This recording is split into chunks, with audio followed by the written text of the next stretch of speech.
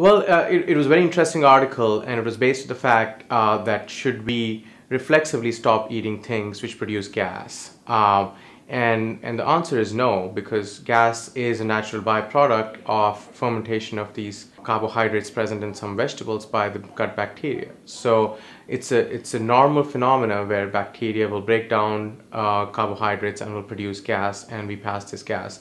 The idea was that just because we produce gas, we shouldn't try to reduce foods which might contribute to production of gas.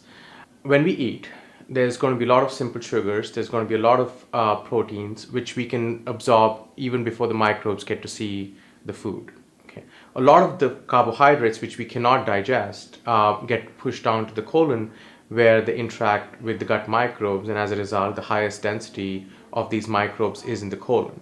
So what they are feeding on is essentially what we can digest, and it's beneficial for them because they get food, and it's beneficial for us because we wouldn't have been able to digest that by ourselves. So the microbes digest them and actually provide nutrients, which provide energy sources which are beneficial for us.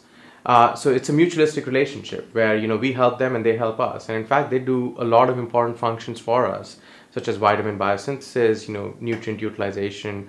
And some of these molecules which the microbes produce also help boost our immune system. So if we simplify our diet to a level where you really don't have as much undigested carbohydrates available to the microbes, they are going to start either feeding off of the host carbohydrates, which is present in the mucous lining of the gut, or they're not going to make it in the gut. So over a period of time, we might actually lose the diversity of these microbes which are present.